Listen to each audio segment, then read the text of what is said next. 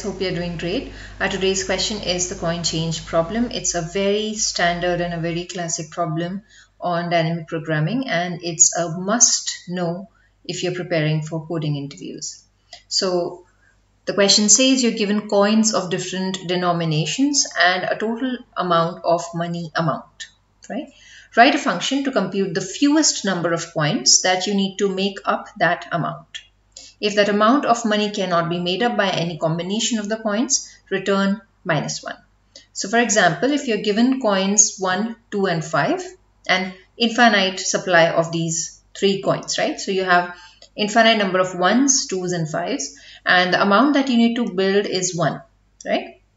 11. So then what is the least number of coins with which you can build the amount 11, right? So that would be 2 5s and 1 1, right? Which gives us an answer 3. Similarly, if the amount is 3 and the only coin given to you is 2, then you cannot make 3 out of 2, right? Any given number of coins of 2, but 3 cannot be made, so that is why the answer is -1. You may assume that you have an infinite number of each kind of coin. Okay. So this is an unsorted array to go by the data structure, and these are the techniques that we generally use to solve such a question. So please have a look, think about it and come back. Alright, so this is a clear example of dynamic programming because this is not essentially giving us any clues about any of the other approaches. And yeah, it's a very classic example of dynamic programming. So once you practice it, you'd see this occurring in a lot of interviews. So yeah, it's clearly dynamic programming that we need to apply here. So the concept that we will be going for is that we'll create a DP array of the size amount plus 1. Okay. Why is that? Is because for each number in the amount, right? So if the amount is 11, then for 1, 2, 3, 4 up till 11, for each value, we need to find the minimum number of coins that are required to build that value. And then we will use those pre-calculated results to derive the next value, and then this to derive the next value, and so on until we reach the value amount, right? Because here the amount is not like a zero-based value, it's 11, then it's 11. And to denote that in an array, we need to take an array of the size 12, right? So that it is 0 to 11, right? So that is the reason we have to take that size of the array. And how it will work is that we'll traverse through each coin.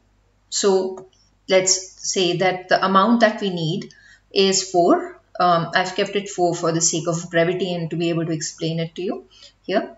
So let's say the amount that we need to build is 4 and the coins that are given are same, 1, 2 and 5, right?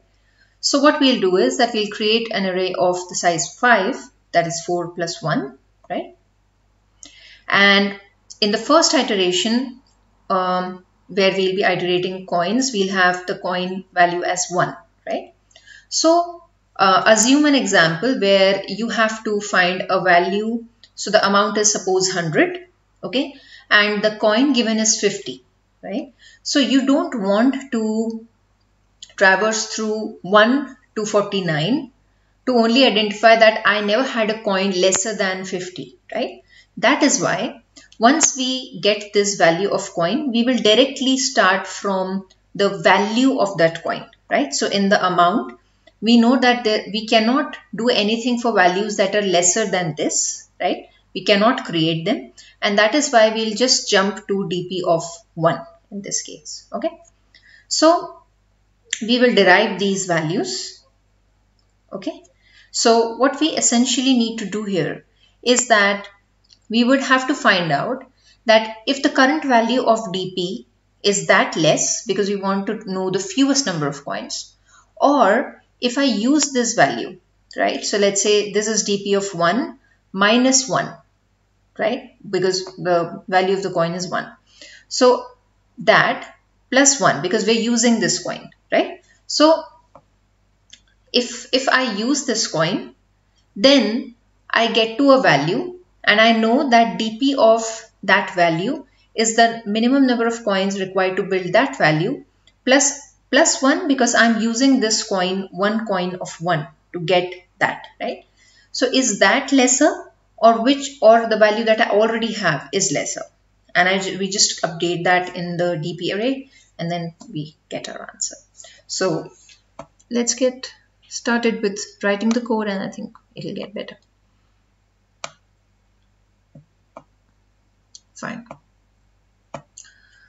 So some base conditions: if the amount is equals to 0, return 0, right? And we can also say that if the coins dot length equals to 0, then also return a 0, right? Okay, now let's create the DP array equals to new. We have to keep it amount plus 1, right? Okay, so after that DP of 0 is 0 because we don't have to like build 0 amount, right? And that if we ever had to, it will take 0 coins, so it's just 0. And then we start our for loop. Okay, so as I was saying, we'll traverse through all the coins, right? Less than coins dot length, right? I plus plus. Okay, and then we will start from the value of the coin till amount. Okay, so just like here, we'll start from 1 till the amount. Okay, so we'll take another variable and it will start from coins of I. So whatever coin we are currently iterating over, we start from the value of that coin, go till amount one by one, right? Okay, so now the DP of J, okay, we need to update that with the minimum of DP of J, because it is possible that you were iterating some other coin and you already are using the least possible number of coins, right? So you don't want to update this value then.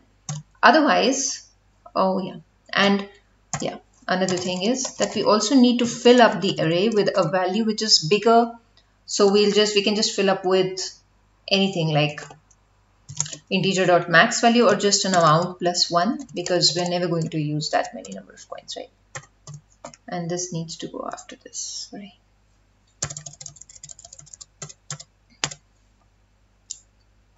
Because this will fill up all the values and we want 0 to be 0 because that's not right, right?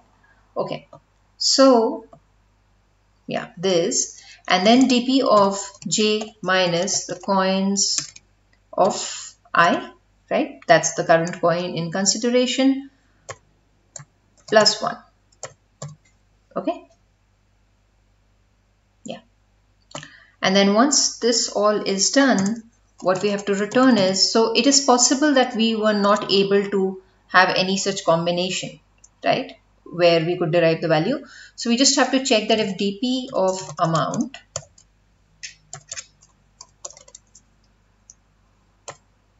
if it's equal to amount plus 1, because we filled it with that value initially. If that's the case, then we have to return -1 because that's what it says. We have to return -1 if you're not able to find a combination. Otherwise, we have to return the value. Okay. Yeah. So in this case, when we'll have 5, for example, since the value 5, so we don't have any index with in the DP, which is 5 value, so we cannot use a coin that is so high that it is more than the amount, right? So in those cases it will not iterate. Okay, let's see if this runs.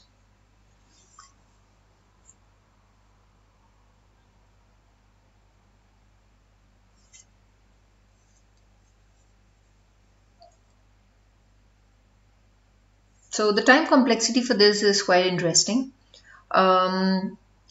So since we are, for each coin, right, for each given coin, we are traversing through the entire amount. It's like iterating through the entire array, which is of the size of the amount, right? So that's why the time complexity would be n, where n is the number of coins, into the amount, right, which is the amount. Okay, I'm really sorry, guys. It should.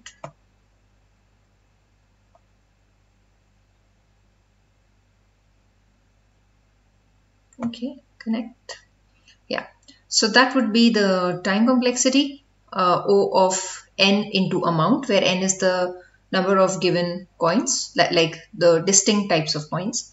And the space complexity would be O of amount, right? Because we're using a DP array, which is of the size amount plus 1. So in terms of the complexity, we would call it O of plus 1.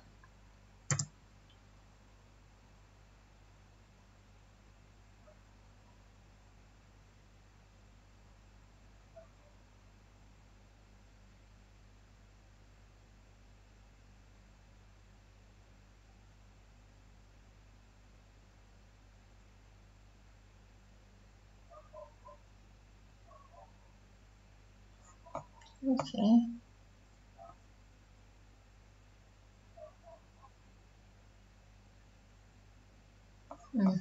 Let's submit.